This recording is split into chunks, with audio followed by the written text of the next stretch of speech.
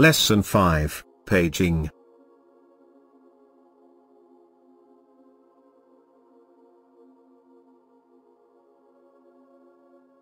Paging is a common need in applications.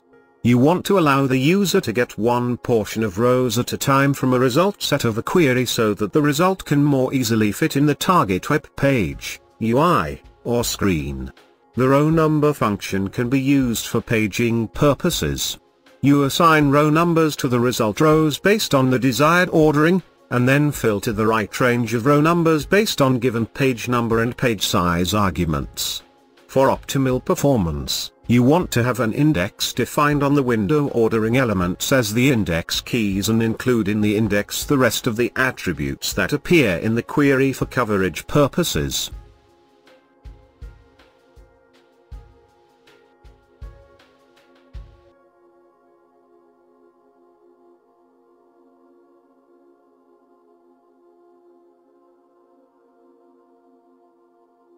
Following the indexing guidelines I just mentioned, you arranged the following index.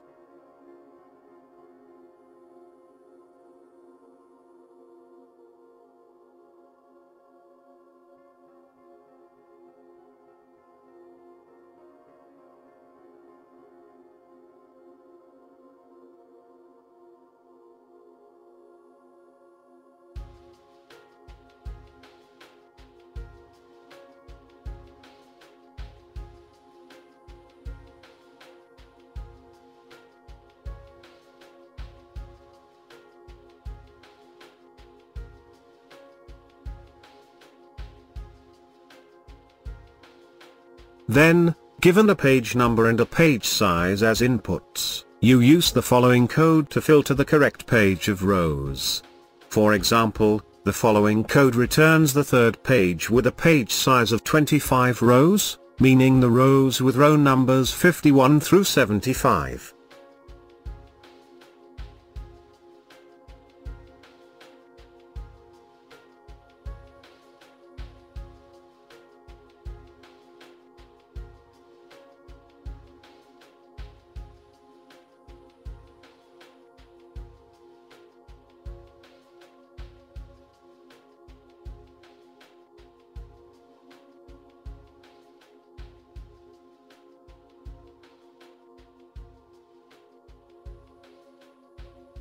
If you're using SQL Server 2012, an alternative solution to paging is to use the new offset, fetch filtering option.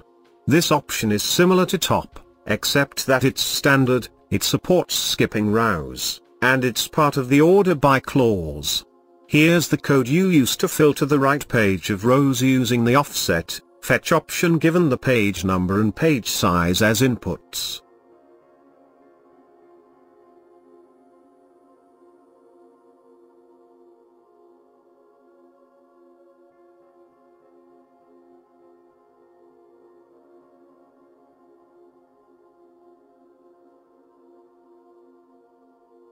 Do you want to learn new skills in the fastest and most effective way? Visit learnwithvideotutorials.com.